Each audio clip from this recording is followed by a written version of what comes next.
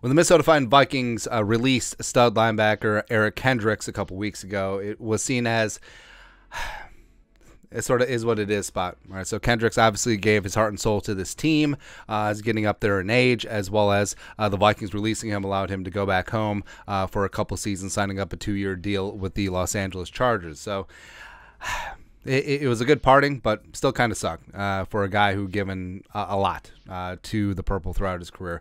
And he penned a very nice piece over at the Players Tribune as a goodbye to Minnesota, and want to run through a couple excerpts.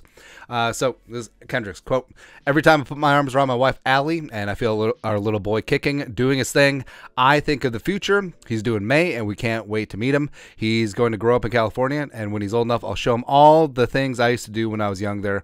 I'll take him by UCLA campus and tell him about how Dad used to ball out as a Bruin. Woo! We'll go to Inglewood, up to no good. I'll let him see where Dad plays for the Chargers.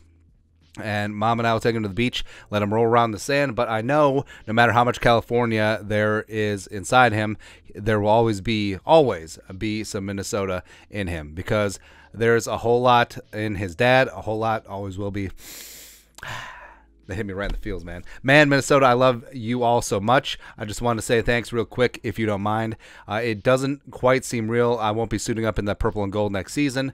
I'm going to miss a lot about being a Viking, I can't lie. Playing for you guys is all I've ever really known. Your family, simple as that.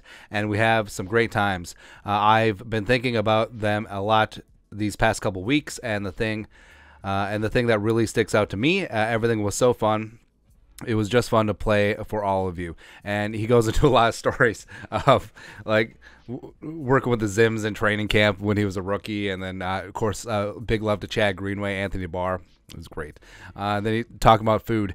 I got to know the city with my belly. Allie's a big foodie, so we go around town finding our favorite spots to eat. A shout out Bar La Grassa. Fantastic spot. Spoon and Stable, also good Zen box. Insanely good ramen, perfect for a cold day. People will come up to us from time to time, and they always kept it real. Nothing crazy, just, "Hey, man, great game. Beat the Pack this week. See you Sunday." It was always love, getting to know so many of you, getting to see your loyalty. It's why I wanted to leave a mark in the community off the field. And he talked about his off-the-field initiatives where Kendricks was very involved with the Minnesota and Twin Cities community. So that's the community that Minnesota has. That's what makes saying goodbye so tough. I'm going to miss coming to work every day and being with family. Thank you to all the coaches that helped me become the player I am today. Thank you to the equipment staff, Dennis, Terrell, shout out, woo, Adam, all those guys for working extensive hours. To the men and women who kept me healthy between games, I appreciate you all so much. And to the Viking staff, thank you. I'll forever remember the teammates who embody what it meant to be a Viking. Guys like Harrison Smith, Daniil Hunter, Everson Griffin, Eric Wilson, Jordan Hicks, Anthony Barr, Linval Joseph, Chad Greenway, and others. Minnesota has had some real ones. And to Vikings fans everywhere, thank you for being you. You're loud as hell. You made me feel 10 feet tall every time I stepped onto that field. The skull chant added another 10 feet. And when I pulled down that jersey, I felt all of you. I really did. You're loyal. You're devoted. You're you.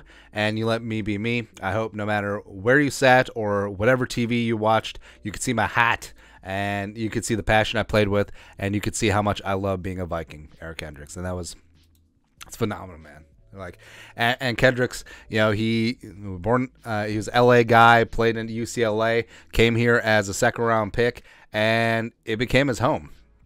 It really did, for the better part of a decade. And, Kendricks was one of those players where you could tell, like, win, lose, or draw, like, he was giving it everything that he had.